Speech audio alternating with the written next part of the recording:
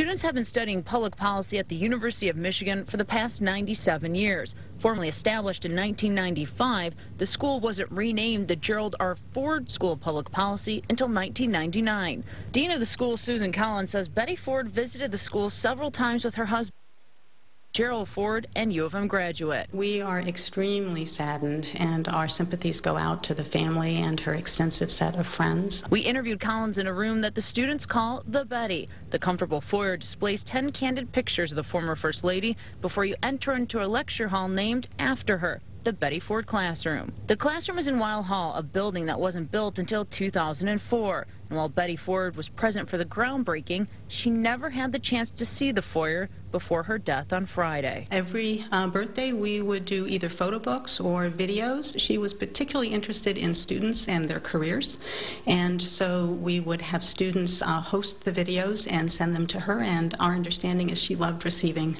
that information and sharing in the life of the school. The school is honoring her memory with a special tribute on Monday that will take place outside the classroom's doorway around a portrait of Betty Ford. Her favorite color was peach, and so we plan to display peach flowers next to her picture, and we will also have a guest book and invite members of our community. I know so many of them will want to share their memories, and we look forward to sending that book to the family. And the dean tells me they'll do a little bit of a more formal ceremony in the fall when a majority of the students are back on campus.